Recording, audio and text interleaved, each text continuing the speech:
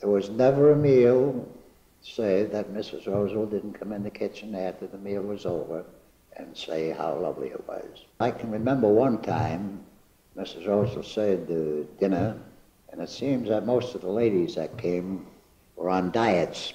And this particular night, Mrs. Roosevelt had a dinner that consisted of certain things like mashed potatoes and baked macaroni, and then at the table for dessert that night, we had Mrs. Roosevelt's favorite pancake dessert.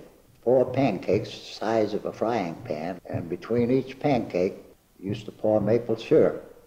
The top pancake, you put maple sugar. Well, it seems that this particular dinner, the women didn't eat hardly any potatoes or hardly any baked macaroni and not much of the pancake dessert.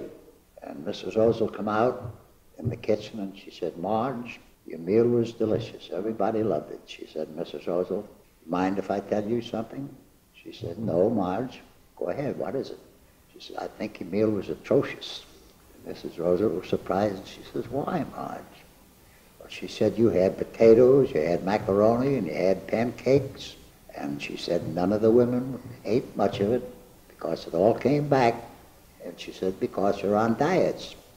Well, what Mrs. Roosevelt's answer to my wife finally was, "Marge," she says, "you know something?" She says, "I think I'm going to let you make the menus from now on." Nobody, but nobody, ever made Mrs. Roosevelt's menus, because we had a day book. And when she came home on Friday, she would give us that day book on Saturday with the guests and the meals and how many there would be.